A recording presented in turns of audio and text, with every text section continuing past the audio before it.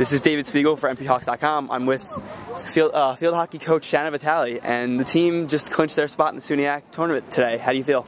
Well, I feel really good, and we played together today, so that's what we were focusing on, and that's what made the big difference from the first half to the second half. We really turned it on, and we put a lot of pressure on the keeper, and the real results were scoring 4 goals. So it was a great game, a great day.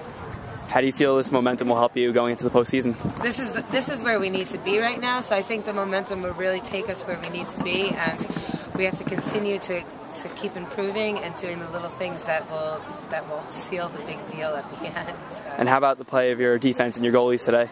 They played very well. They were poised, controlled, and Tony really stepped up, and then Lauren came in the second half, and she made a great save, so they did a really good job. A total team effort, so excellent. Okay, thank you, Coach. Right. Good luck. Thank you.